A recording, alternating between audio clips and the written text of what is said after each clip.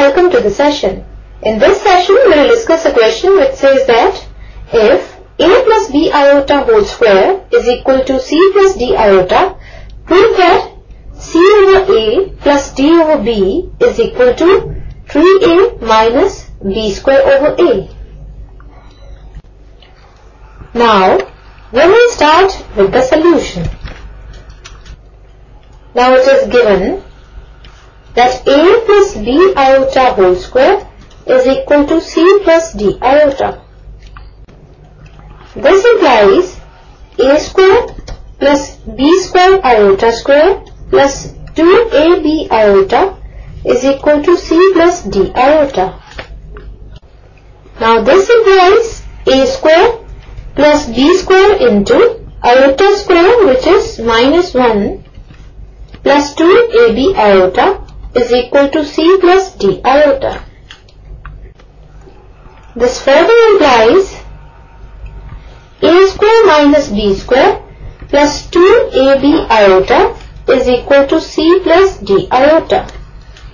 Now we know that complex number is of the form a plus b iota, where a, b are real numbers and a is called the real part and b is called the imaginary part. Now here, equating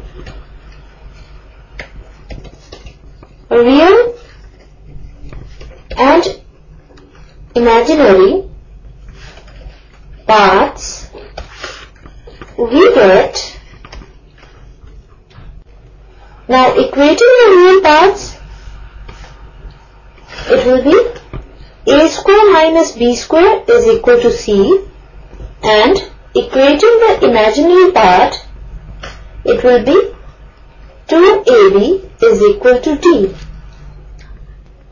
Further, this implies taking a common here, it will be a into a minus b square over a, the whole, is equal to c, and here 2a is equal to d over b. This further implies a minus b square over a is equal to c over a, and 2a is equal to d over b. Now we have to prove this. Now c over a plus d over b will be equal to, now putting the values of c over a and d over b from here, it will be equal to a minus b square over a plus 2a, which is further equal to 3a minus b square over a. Therefore, c over a plus d over b is equal to 3a minus b square over a.